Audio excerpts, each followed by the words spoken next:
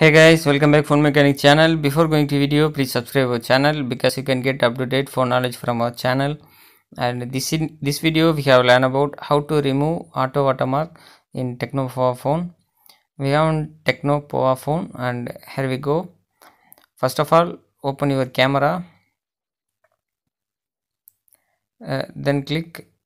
Now check it. Watermark is now available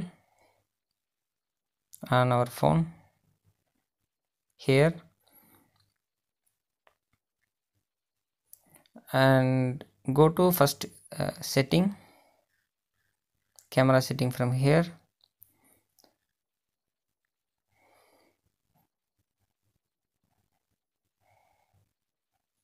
I check again black phone with the watermark available. Go to setting, then click auto watermark, disable. Now you can take picture without watermark on your phone.